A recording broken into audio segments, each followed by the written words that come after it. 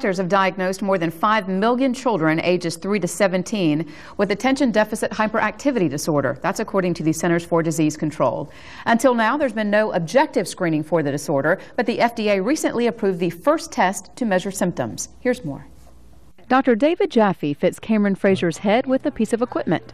FRA. As Cameron settles in for about 15 minutes of computerized testing with the Quotient ADHD system. It measures hyperactivity, impulsivity, and attention or inattention. The patients use the keyboard to select correct targets. Their best effort gives doctors insight into their capabilities. The data is actually recorded down to the millisecond and sent to a database that has well over 5,000 cases to compare it to. And then compared to the same sex and the same age, the data is then returned in a 7-page report. A measurable report, not just someone's opinion. Before this test, Dr. Jaffe says the only way to diagnose a child with ADHD was through interviews with the patient, parent, and potentially a teacher.